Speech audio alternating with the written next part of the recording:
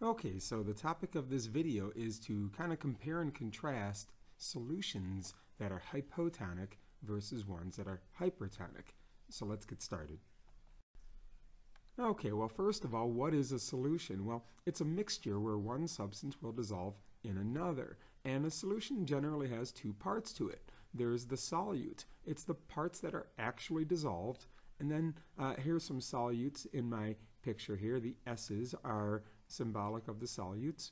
And then there's the solvent. Now, in a biological solution, that solvent is typically water. So here I have in my animation here, I have solutes and water mixed together. Well, let me ask you, what makes sense? Does it make sense to say that sugar dissolved in the water or water dissolved in the sugar? I hope it makes sense to say that the sugar dissolved in the water. Because the sugar dissolved, it's the solute. The water caused the sugar to dissolve, so the water is the solvent. Well, here's a cell. And if we zoom on into this area right here in the cell membrane, we see the phospholipid bilayer, the vertical cell membrane right there. And this is our cell membrane, or our plasma membrane. You might know that it is semi-permeable, meaning that certain molecules can pass freely, but others cannot. Well, let me add some water molecules on both sides of the plasma membrane, the cell membrane. And let me add some solute molecules to both sides of the plasma membrane. Now, when we say the plasma membrane is semi-permeable, so water is able to pass through the cell membrane. Now, if you remember osmosis, the movement of water from high to low concentration. So water will generally move from the higher concentrated area to the lower concentrated area, but water is able to pass from one side of the cell membrane to the other. But molecules like the solutes, for a variety of reasons, are incapable of passing through our cell membrane here. And for a variety of reasons, such as sometimes solutes are too large, sometimes solutes have a charge on them that make them unable to pass through the cell membrane here. So the plasma membrane generally can allow water to pass freely, but not the solutes. Okay, so let's go ahead and talk about a hypotonic solution now. It's one with a lower concentration of solutes. And that is contrasted to a hypertonic solution, one with a greater concentration of solutes. In my picture here, I've got a beaker filled with a fluid and an over-exaggerated size of a cell on the inside. Let's pretend the solution in the beaker is 80% water, 20% solute. But the solution in the cell is 60% water, 40% solute. Well, where is the hypotonic solution? You have two choices. Which solution is hypotonic? The definition of hypotonic is one with a lower concentration of solutes. Therefore, the solution in the beaker in this example is hypotonic because the 20% solute is a lower concentration than the 40% solute in the cell. And which solution is hypertonic? By definition, hypertonic is one with a greater concentration of solutes. That would be the solution in the cell, because the 40% solute in the cell is greater than the 20% solute in the water outside the cell.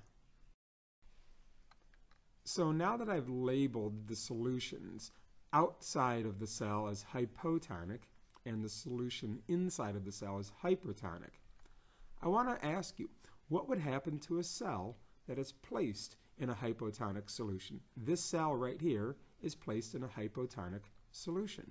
Well, we remind ourselves the definition of osmosis. It's the movement or the diffusion of water from a high concentration to a low concentration. Well, where is the high water concentration at? If you look at the picture, you can see 80% is a higher percentage than 60%. So water would diffuse or enter into this cell over time. Over time, the cell would begin to swell and get larger and larger and larger to the point where it actually could even burst depending upon how much water flowed into it.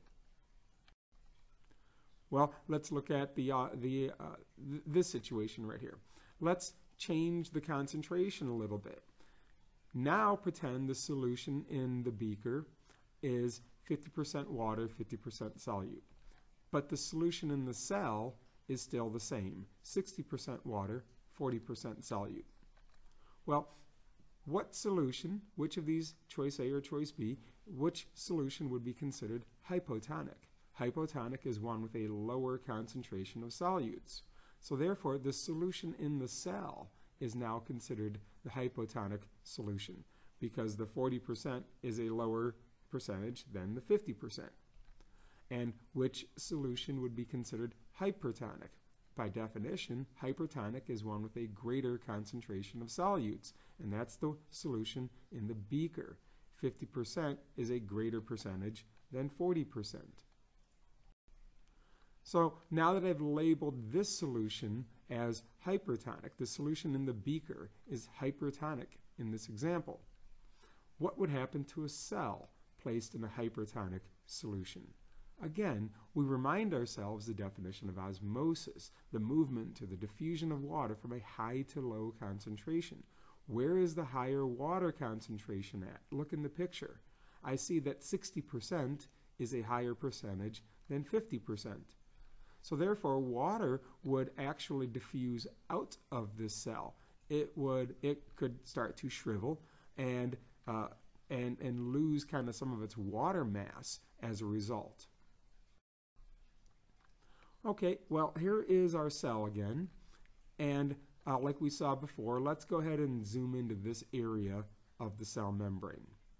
And when we do zoom into this area, we can go ahead and again label the cell membrane, their plasma membrane, as being semi-permeable. And let me add 15 water molecules inside the cell, and let me add 5 solute molecules inside the cell. On the outside, let me go ahead and add 5 water molecules, and let me add 5 solute molecules. Okay, so now that I set up this situation, where do these two labels go? Does the hypotonic label go on the left or right? Does the hypertonic label go on the left or right?